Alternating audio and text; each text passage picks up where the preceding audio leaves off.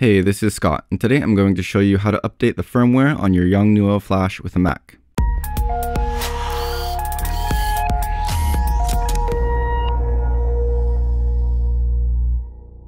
Checking the Yongnuo website, they only currently have firmware update software for PC, but there is a workaround for those of you with a Mac.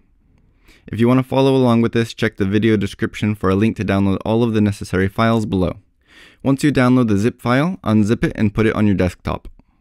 If you open up that folder, you should see three files: the YNFM tool, a file ending in .dfu, and a PDF file.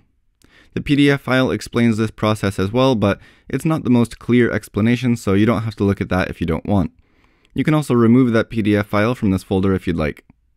To use these files, we're going to need to use Terminal, but before that, let's get the flash prepared. First, turn it off. Then, while holding the mode button, turn it back on. You should see this screen. Finally, connect it to your Mac with a micro USB cable. Now, open up Terminal.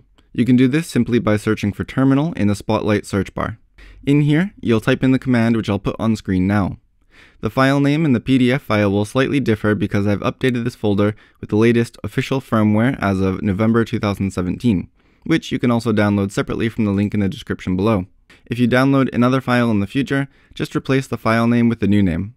They are also developing software for Mac, so hopefully this process will be easier in the future. Simply hit enter and it should start updating. If there's no error, you should be all set. You can check your current firmware version on your screen on your flash if you'd like to, and it should say version 1.09. If you have any questions about this process, please let me know. If this was helpful, don't forget to leave a thumbs up and subscribe for more.